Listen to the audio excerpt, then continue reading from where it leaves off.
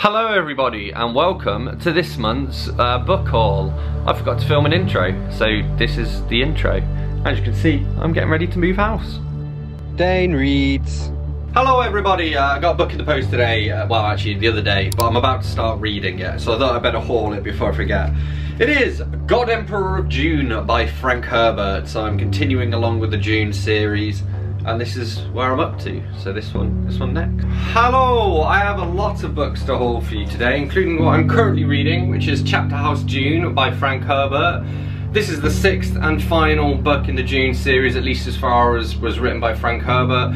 There are then more in, I think it's called like Dune Legends or something, I don't know. Oh, I've just accidentally removed one of my tabs. Yeah, I've been enjoying reading the Dune books so far, so I'm currently reading this one. I'm going to pop this back down so I don't lose my page.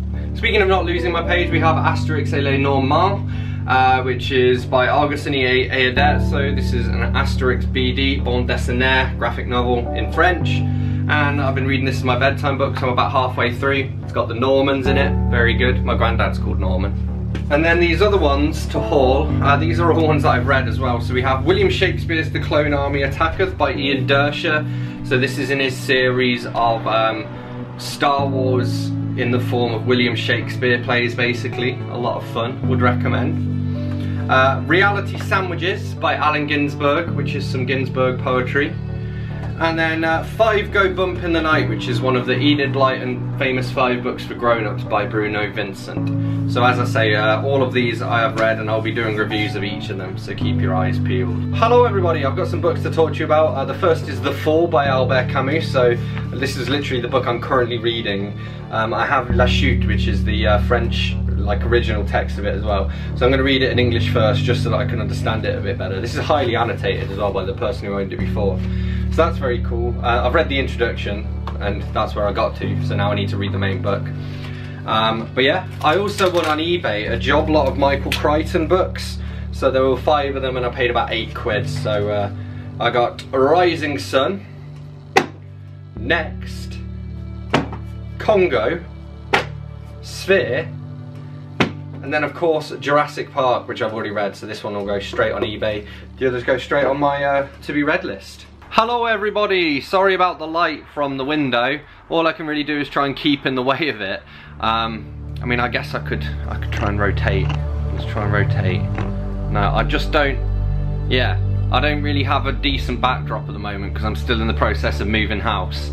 And I also don't have curtains up there because those are down so that I can wash them in the new house because my washing machine here doesn't work. But anyway, in the post today I got some books. It was a James Herbert job lot on eBay. So I got The Survivor, which I am going to give to my friend Sabrina because she's been reading some James Herbert and she doesn't have this one. And I've already read this one, so otherwise it would just be going on my eBay. So I'm going to give that to her, and then yeah, I think she's going to give me some of the ones that she's got which I don't have. The other ones I got The Dark, Portent. Is that how you say it? Portent? If this was French, it would be Portent. And there... Is this... What the fuck? I think this isn't supposed to come out. I think that's meant to stay there like that, and then you open it up, and then it's got that, but I just opened them. Anyway. Wow, okay. So it's like a 3D book, so you can, you know, be like this. Hi everybody. What else is there? Ash. This is a big old book. Oh, and quite small print as well. 670 odd pages in that one.